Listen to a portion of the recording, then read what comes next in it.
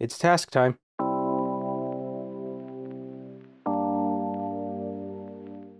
The generator demands we obtain a unique from the Anima Islands minigame. We can get a maximum of 1,000 points from a single game, but the cheapest reward only costs 500 points, so we only need to play a single game. For now. I'm pretty sure we'll get this task half a dozen times before moving on to the next tier. I think I'll avoid gaining extra XP from the islands. See, the minigame is broken up into 4 parts, each part filling up this bar here to the next breakpoint at 25, 50, 75, and 100%. Once you get 25% on one island, it can't go any higher, but you can still skill to get XP. I'd rather avoid that. A bit disappointed that I messed up one of the islands and only got 981 anima. That'll be annoying in the future. I'll get the calibration device magic offhand override.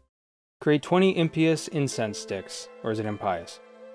So we need 40 impious, yeah, I'm gonna say impious, ashes and 40 regular logs. And to speed up the collection of those logs, why don't we go check on our brewing cider? Thank God it didn't spoil. Hand out the cider in the bar, and claim the Sears headband 1 in the XP lamp. Of course, I'll use the XP lamp on Herblore. But more importantly, while wearing the headband, we will cut 2 normal logs rather than 1. A remarkably niche perk, but where it's useful, it's really useful. For impious ashes, spell wisps. You can even deposit them with Wizard Myrtle nearby. Apparently this is a decent money-making method in free-to-play. This task also comes with a new unlock. We are now allowed to stack 20 impious incense sticks in our bank. Herbs can be applied to them when your active task would benefit from their effect. You cannot train either firemaking or herblore to create incense sticks above your level range. I don't know what we'll use impious incense sticks for, but it's nice to know I can use them freely.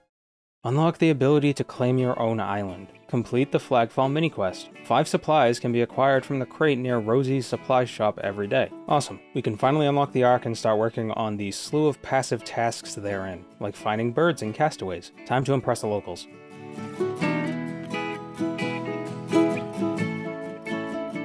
Weird, I didn't get a quest complete screen. Sharkbone Hoo-Ha-Ha gives us the Ark Journal, a very useful item for teleporting to northern Port Sarim. Now we need to speak with Bonnie and get the Flagfall mini-quest. We need 5 driftwood, which can only be obtained on the Uncharted Islands. We can gather 50 supplies from the supply crate near Rosie, so we have a limit to the number of islands we can travel to before needing to grind chimes for more supplies. I'll collect seashells while on the island as well, since they sell for a handful of chimes could be useful. This island may not be useful, but I'm going to claim it anyway. I dub the Isle Task Ground, and, as is tradition among explorers of antiquity, it's time to exploit the island's natural resources and abuse the native population. Before we roll the next task, I want to do some time-sensitive passive Ark tasks. Spot a crested Salago Snatcher. Chat with Milky Joel. Sit down with Tiffy in Falador Park. Alright. Hey Tiff. Hello, old bead. Well, see ya. That is my certification voice. I'm sorry. Super duper secret task number 23. Have Aram the Blighted fill a bucket for you. What? What's with these random ass tasks all of a sudden? For some reason, Aram pops up and fills your bucket with water if you use a bucket on the well near Barrows. This implies Aram is on the Lunar Spellbook. That explains why Cyricius uses Aram's robes, I guess. Complete a game of Cabbage Face Punch Bonanza and buy at least 1 patch bomb. Patch bombs can be bought for 30 renown each. You get double renown for the first 600 points you get in a day, so I only need 15 points in the game. Really quick task. Oh, I gotta kill more rabbits. Obtain a Relican Cream Rabbit for your player-owned farm. Poor bun-buns. Oh, they're even called bunnies. 44 poor babies. Could be worse, I suppose. Just because I'm a murder hobo doesn't mean I want to kill bunnies. I'd rather kill people in Minecraft. Register a total of 4 unique items in the Asgarnia and Misthalin section of your Slayer log. I think our best option out of this list is one of these Skull Scepter pieces. The right skull half drops from Minotaurs on the first level, so that's our next target. Skull and 26 kills. I had the drop logger set up incorrectly, and it was tracking loot, not actual drops, so I had to reset it partway through to change the settings. It ended up being 26 Minotaurs.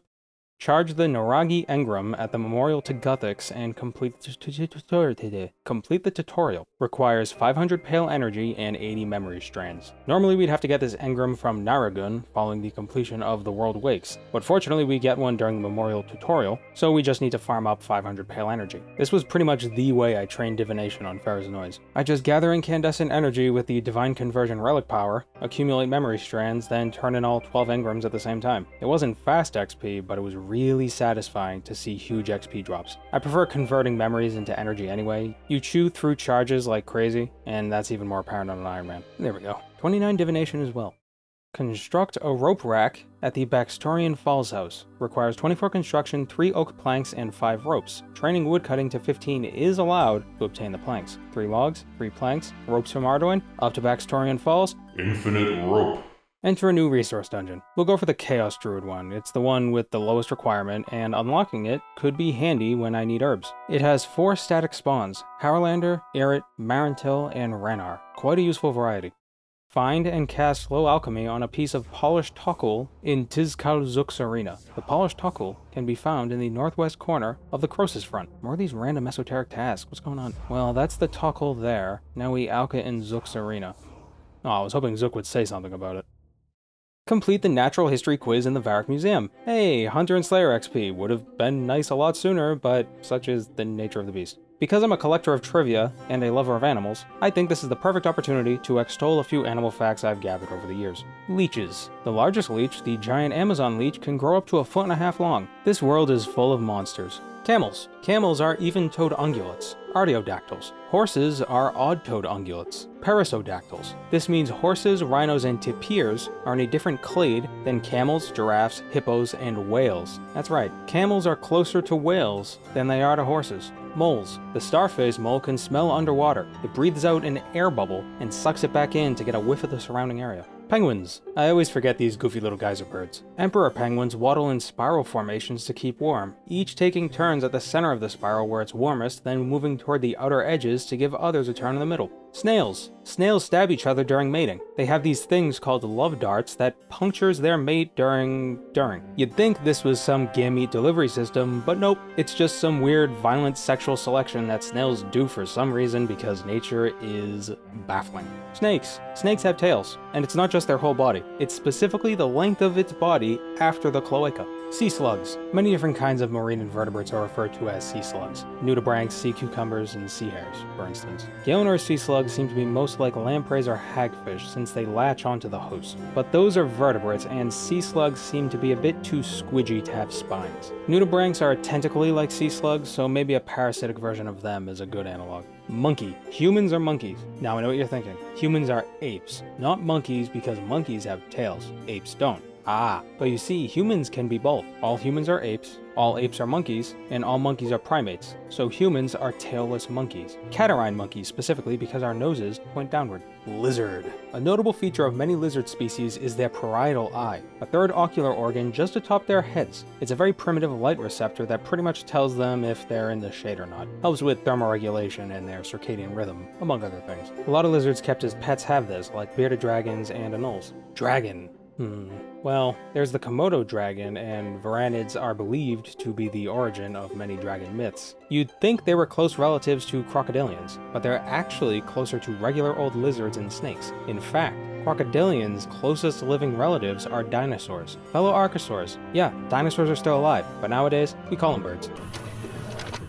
So while trying to find images for this video, I learned that another living relative of crocodilians is turtles. The reason why I didn't realize this was because of the next fact about turtles. Either way, it seems like scientists are pretty convinced that turtles, birds, and crocodilians are all archosaurs, and they're the only living line of archosaurs left. Although it's more interesting to say that crocodilians are more closely related to birds than Komodo dragons than they are to turtles. I mean, you can kind of believe that turtles and crocodiles are related. Crocodiles and birds? That's kind of weird.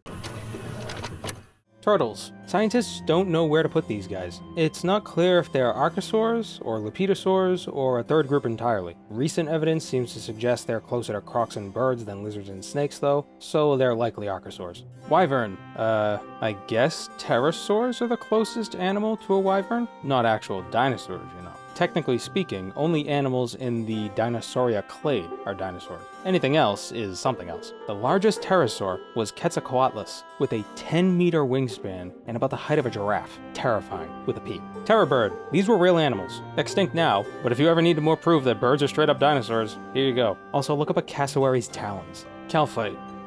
Calphites seem to be based on dung beetles, a type of scarab beetle. Although beetles tend not to be the smartest creatures on the planet, especially the ones that collect poop, what's amazing is that dung beetles navigate using the position of the Milky Way in the night sky. The evolutionary history of animals is weird and amazing. When I was a kid, I loved dinosaurs. I wanted to be a paleontologist. I got older, things changed, but I still always thought they were awesome. I also love birds. So can you imagine how ecstatic I was when I learned that birds didn't just evolve from dinosaurs, but they are still dinosaurs. Velociraptors were tiny little things covered with feathers. Dinosaurs never went extinct. Not fully, at least. All lines, but the avian dinosaurs went extinct.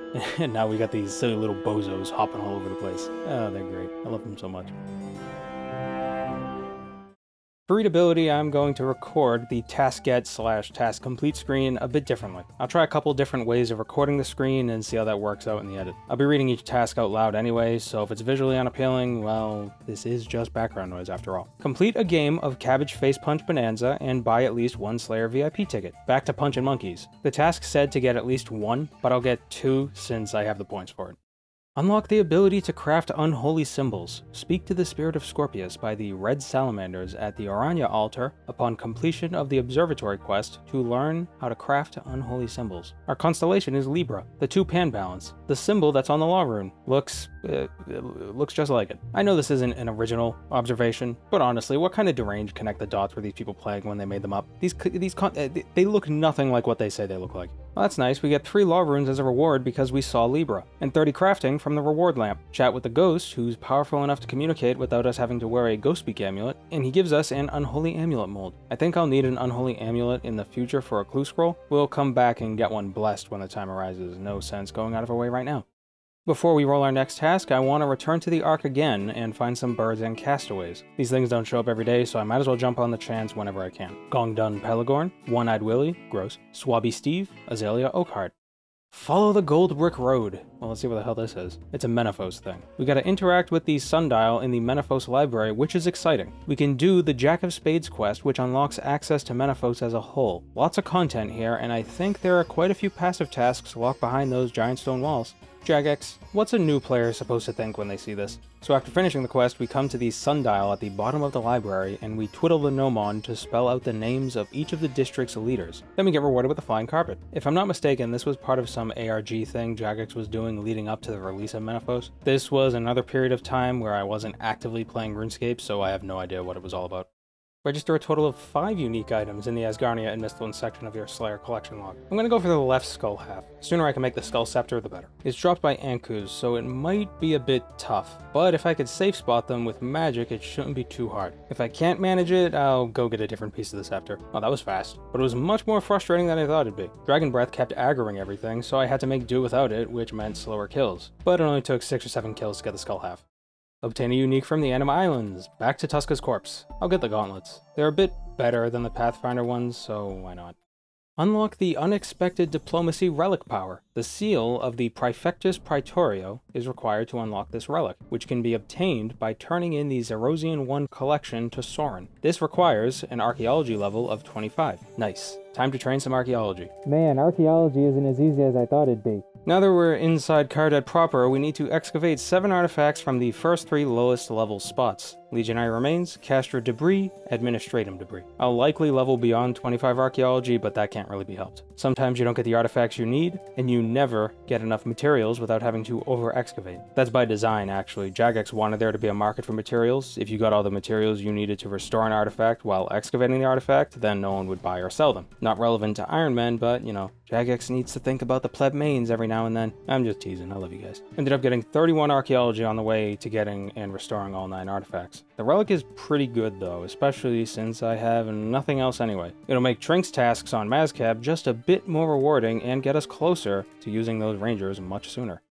Oh, son of a bitch. Obtain a clue scroll from a monkey in your backpack. A tedious as all get out achievement, but it does mean we get to start, which means we can complete Monkey Madness. Before we can even start Monkey Madness, we need to complete the Tree Gnome Village quest, which we already did, and the Grand Tree, which we haven't. But to start the Grand Tree, we need 25 agility, and that means training agility, the traditional way. Oh, agility is an outdated skill. Level 18. Now, we move on to the Watchtower Trellis. Yep, this one shortcut is better XP per hour than the Gnome course. And that's 25. Quest time. So the Tree Guardians done goofed and didn't notice Gluff placing Daconia rocks all over the place, but we don't know that yet, so shush, no spoilers. But look at that reward. 5 quest points and nearly 20,000 XP in a combat stat. I'll have to think really hard about what I'll use that on. The agility XP is really nice too. Should get me to 31 or 32. It's a good thing the king sent an envoy to a gnomish hermit who can't speak his language. Hey Charlie, you dumbass, you messing with the tree? Ah, the benefits of monarchy. Rule of law be damned, the king can let any rando ransack your home. God damn it, Charlie. Gluff was a bad guy this whole time, and he has a demon? Classic bad guy. Party magic, 31 agility, but damn, what do I use this XP lamp on? A low-level combat skill would get quite the bump from it, but upping my magic even further would be pretty great. That would push us further outside the soft cap. It's allowed, but do I really want to do that? I'll go with strength. Even things out, you know? Time to go mad with monkeys. Oh, I need a gold bar for this quest. Where the hell am I gonna get one of those? Are you kidding me? That's impossible. I streamed this quest over on Twitch. Go follow if you want, or don't. My plan is to stream on Tuesdays and Thursdays at noon EST. I'll either be streaming Taskman or Ferris Noise doing PVM or something. Whether I actually stick to that schedule remains to be seen, but the fact that I'm putting it in a video is kind of lighting a fire under my ass and making it so I gotta stick to it. Needless to say, the demon wasn't particularly easy to defeat because accuracy, but I ended up managing it because somebody in Twitch chat told me to go to the Mazcab supply shop and get some super magic and super defense potions. It did help. With the quest done, we need to stuff this monkey full of bananas. So we need bananas. Where can we get bananas? From a banana tree, of course. You know, potatoes actually have more potassium than bananas. Lots of minerals and vitamins, actually. The much maligned potato. Poor thing. People decided to deep fry potatoes and cover them in cheese and bacon, then blame the potato for being unhealthy. Oh, thank Christ. This didn't take very long. Like 100 bananas. This took over 500 on Ferris Noise. That was rough. And I already had those bananas banked. Task round, not so much. Obtain the 4 balloon animals. Join a balloon party in the Falador party room to obtain them. Goat, cat, sheep, dog, done. Gain access to the practice chest area in the Thieves Guild. Let's do buyers and sellers, then the first mini quest afterward. Just some innocent arson, thievery, and larceny. We now have access to the best thieving training method until 62 thieving. These chests right here give a ridiculous amount of XP for their level requirement. It is a world hopping training method though, so it's a little annoying. That's enough for today. Remember to check me out on Twitch if you're interested in Twitch stuff. Thanks for watching.